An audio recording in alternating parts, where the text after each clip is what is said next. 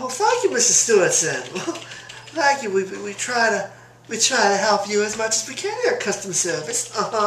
And now what we're gonna do is we're gonna send out a new product, and hopefully that works much better than the first one. Oh yes, I'm sure it will. If it doesn't, just call customer service again, and I'm sure we'll help you once again. But I'm sure when you get a new product, you'll be just as fun. Oh, Mrs. Stewardson, you're just a doll, Mrs. Stewardson.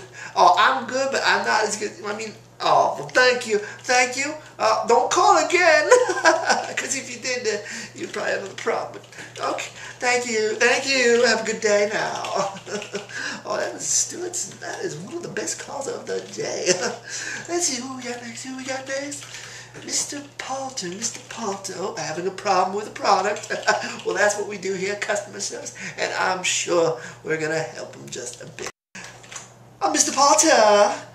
Henry Jenkins at customer service. How can I help you?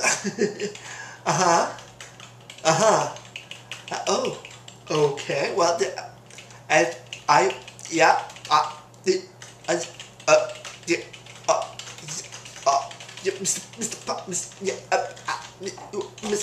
Mr. Potter.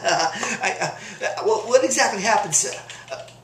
I understand, but oh, your son. How is his son, sir? Ooh, 2 weeks, huh? At the hospital.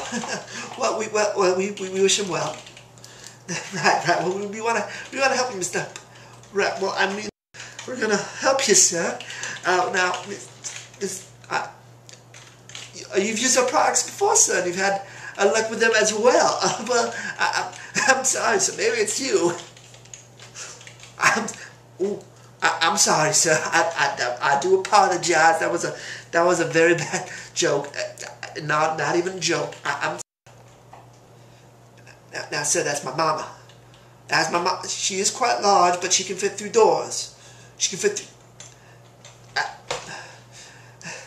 That's my pet dog. Sir, please, I think we can.